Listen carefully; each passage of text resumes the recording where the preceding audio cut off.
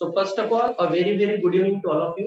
विद्यार्थी मित्रांनो, previous lectures मध्ये म्हणजे गेल्या 2 लेक्चर पासून आपण बायनॉमियल डिस्ट्रीब्युशन हा चॅप्टर टीच करत आहोत. आज सुद्धा आपण बायनॉमियल डिस्ट्रीब्युशन या चॅप्टरचे प्रॉब्लेम टीच करणार आहोत, बट यामध्ये आपण निगेशन कंडिशन यूज करणार आहे. आता निगेशन कंडिशन म्हणजे काय? जर सपोज तुम्हाला प्रोबॅबिलिटी फाइंड आउट करायला लावली, बट ती प्रोबॅबिलिटी फाइंड आउट करताना जर तुम्हाला अडचण जात आहे तर आपण त्याची निगेशन कंडिशन फाइंड आउट करतो. प्रोबॅबिलिटी जी फाइंड आउट करायला लावली ती फाइंड आउट न करता निगेशन कंडिशन फाइंड आउट करतो. आणि आपल्याला माहित आहे प्रोबॅबिलिटी जेव्हाही आपण ऍडिशन करतो पीएमएफ, प्रोबॅबिलिटी नेहमी किती असते ऍडिशनची? 1. तर निगेशन कंडिशन फाइंड आउट करून ते 1 मधून काय करत असतो आपण? मायनस. असे आपण प्रॉब्लेम आज टीच करणार आहोत. लक्षात येऊनच जाणार. Right down. A dye is throne 6 times. A die is thrown 6 times. Full stop. If getting an odd number is a success. If getting an odd number is a success, comma, find the probability of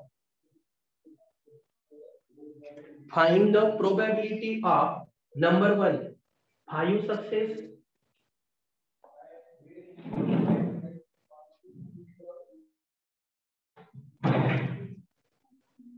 number 1 5 success, number 2 at least 5 success,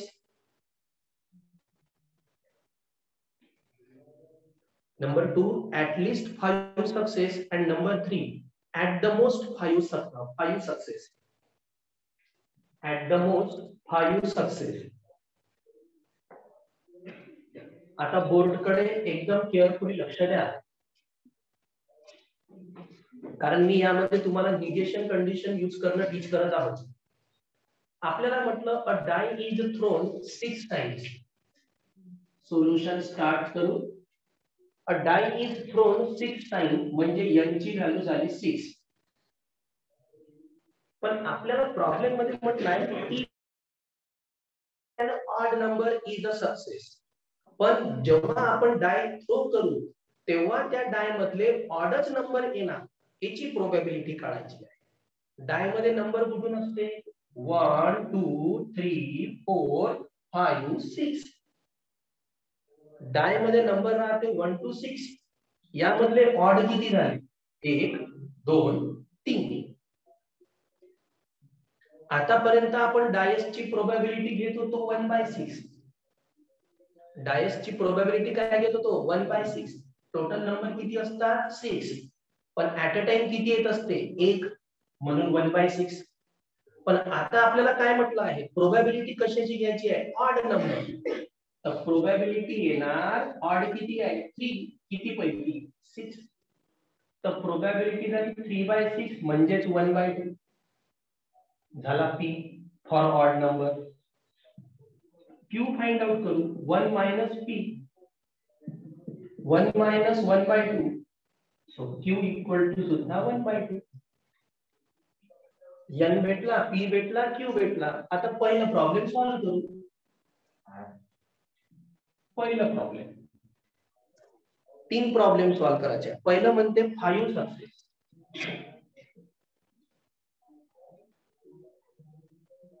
5 success. Okay. तर पहिले आपल्याला म्हटलं आहे 5 successes साठी म्हणजे R ची value किती झाली? 5. 5 सक्सेस साठी काढायचं आहे म्हणजे R ची व्हॅल्यू झाली 5 for a binomial distribution.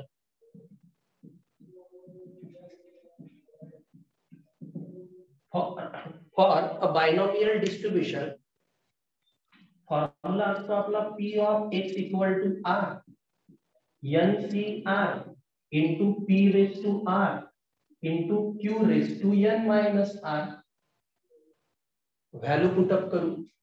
So P of x equal to R ची व्हॅल्यू किती आहे 5, N किती आहे 6, 6C5, P 1/2 raised to 5 आणि Q 1/2, N किती आहे 6 minus 5.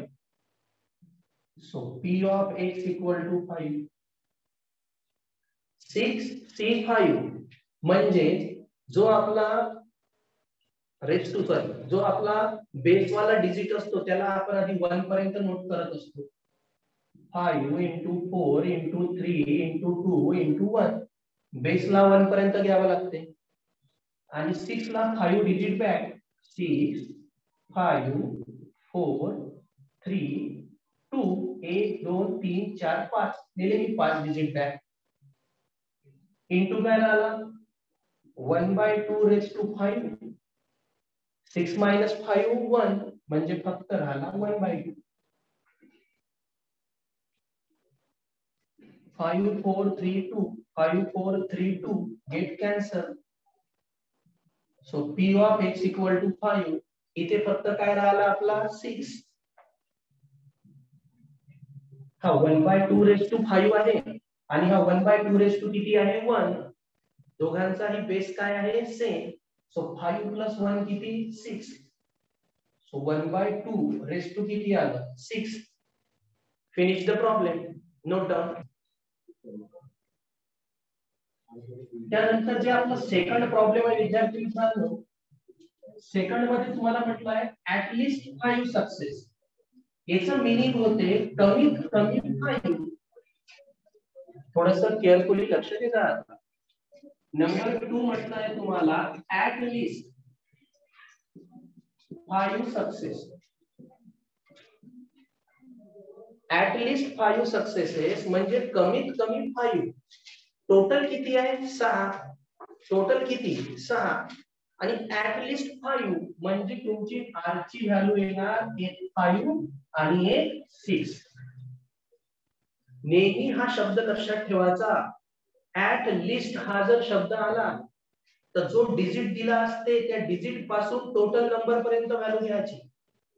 ऍट लिस्ट मध्ये काय घ्यायचं गिव्हन डिजिट पासून टोटल नंबर. जसा गिव्हन डिजिट किती होता 5, टोटल नंबर किती होता 6 आणि ऍट द मोस्ट आलं. कोणता शब्द आला ऍट द मोस्ट. तर 0 पासून सुरुवात करायची गिव्हन नंबर पर्यंत.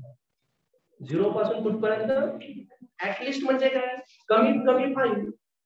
मग कमीत कमी 5 मध्ये 4 येणार आहे का. कमीत कमी 5 मध्ये 4 येणार आहे का. पण 6 मध्ये तर 5 येणार ना. 6 मध्ये काय येणार 5. म्हणून ऍट लिस्ट 5 मध्ये 5 आला आणि 6 आला. डबल. आता याला सॉल्व करू. For a binomial distribution formula आपला double P of x equal to R NCR P raised to R Q raised to N minus R. पण x च्या व्हॅल्यू किती आहे 2. So P of x equal to 5, 6 म्हणजे P of 5 plus P of 6.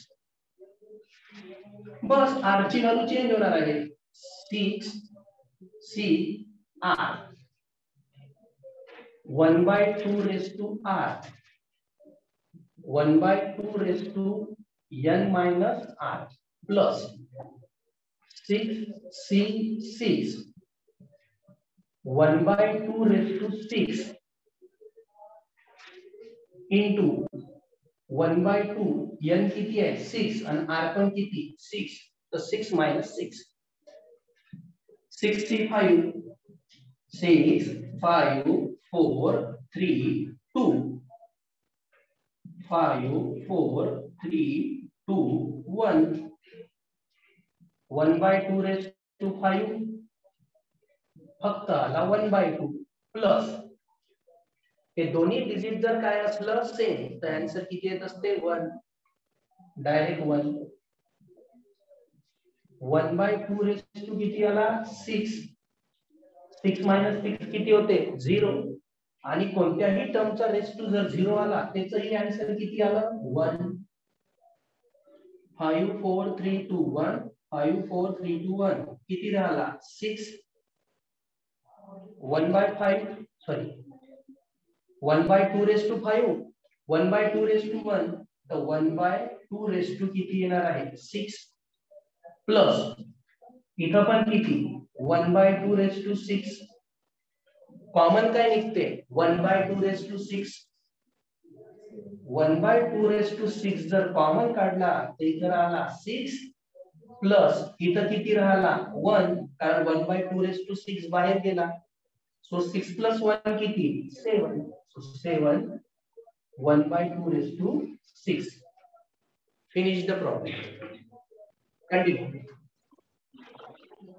त्यानंतर विद्यार्थी मित्रांनो आता थोडंसं केअरफुली लक्ष द्या खूप महत्त्वाचा कन्सेप्ट आहे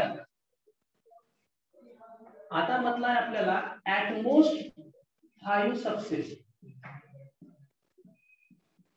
at most 5 successes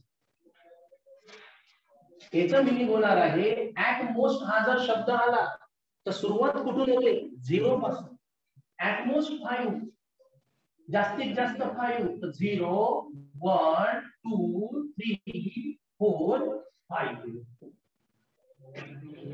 at most शब्द जर आला तर 0 पासून गिवन नंबर पर्यंत घ्या डबल लक्ष द्या कोणता शब्द आला ऍट मोस्ट तर 0 पासून कुठपर्यंत गिवन तर गिवन नंबर किती आहे 5 ऍट लिस्ट आला तर गिवन पासून टोटल ऍट लिस्ट आला होता तर गिवन किती होता 5 आणि टोटल किती होता 6 म्हणून मी 5 6 आता मी तुम्हाला यूज करणं सांगणार आहोत निगेशन कंडिशन कोणती कंडिशन आता निगेशन कंडिशन यूज कशी करायची ते समजून घे ते महत्त्वाचं आहे for a binomial distribution p of x equal to कोणती कोणती व्हॅल्यू आम्हाला आहे 0 1 2 3 4 आता इतक्या सगळ्यांच्या व्हॅल्यू काढायची इतक्या सगळ्यांची काय करायची व्हॅल्यू आणि त्याची काय करायची ऍडिशन प्रॉब्लेम कॉम्प्लिकेटेड जाणार ना मग अशा वेळेस उलटी कंडिशन काढायची कुठपर्यंत काढायला लावलं कुठपर्यंत टोटल किती आहे 6 टोटल किती आहे विचारलं कुठपर्यंत 5 तर 5 ने काढायचं 1 मायनस काढायचं p ऑफ 6 विचारलं कुठपर्यंत आहे 5 पण प्रॉब्लेम 5 पर्यंत जर मी सॉल्व्ह केलं 0 पासून तर खूप कॉम्प्लिकेटेड झाला तर म्हणून मी 5 न काढता कोणाची व्हॅल्यू काढतो 6 ची आणि ते कशामधून मायनस करतो कारण प्रोबॅबिलिटी नेहमी किती असते सपोज टोटल नंबर जर 7 असले असते टोटल किती तर p ऑफ 6 प्लस काय केलं असते p ऑफ 7 कारण हे 1 2 3 4 5 6 व्हॅल्यू काढण्यापेक्षा 2 व्हॅल्यू इझिली काढता येते ना समजलं निगेशन कंडिशन कशाला म्हटलं तुम्ही जी व्हॅल्यू काढणं पॉसिबल होत नाही त्याची निगेशन केस घ्यायची तर काढायचं होतं 5 पर्यंत पण 5 पर्यंत काढणं जास्त टफ होतं म्हणून मी कोणती व्हॅल्यू काढत आहोत 6 आणि ती 1 मधून minus so 1 minus p of 6 1 minus समजत आहे ना सो फायनल आन्सर काय राहणार 1 मायनस 1 मायनस किती राहिलं फक्त 1/2 रेस टू किती 6 फिनिश द प्रॉब्लेम यालाच विद्यार्थी मित्रांनो आपण काय लिहू शकतो 1 मायनस 1 रेस टू जर 6 आहे लक्ष द्या रे 1 रेस टू 6 किती येणार आहे 1 पण 2 रेस टू 6 किती येणार 64 1 रेस टू 6 1 पण 2 रेस टू 6 किती आला 64 आता क्रॉस मल्टिप्लाय सो 63/60 हे निगेशन कंडिशन लक्षात ठेवायला एक्सरसाइज मध्ये असं एकच प्रॉब्लेम होता राईट या एक्सरसाइजचा लास्ट टॉपिक विद्यार्थी मित्रांनो हेडिंग टाका problem based on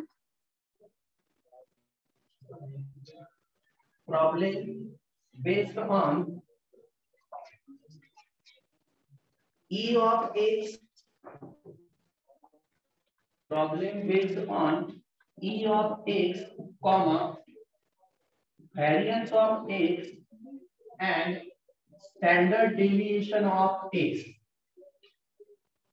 E of x, variance of x and standard deviation of x आणि फॉर्म्युले E of x होणार आहे n into p, var of x होणार आहे n p q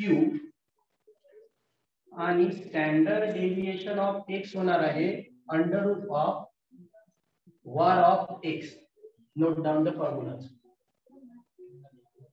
E of x n into p, var of q आणि s is a under root of var of x.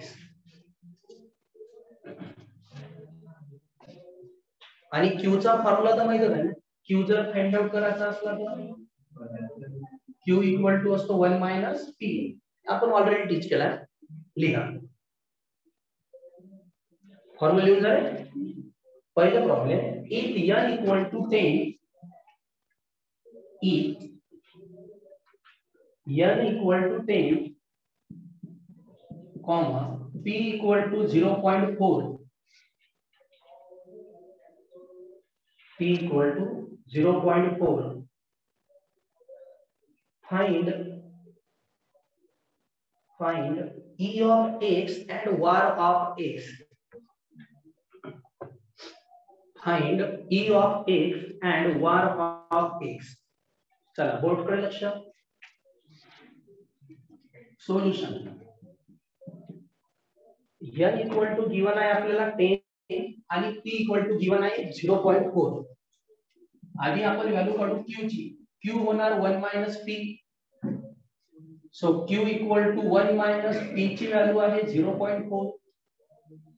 So q equal to येणार आहे 0.6. p वरून आधी मी q काढला. q काढल्यानंतर नाव पहिला फॉर्म्युला आहे आपला E of x. What is the formula of E of x? np. So E of x n किती आहे 10, p आहे 0.4. 10 into 4 किती होते 40. आफ्टर 1 डिजिट पॉइंट म्हणजे किती आले झाला E of x.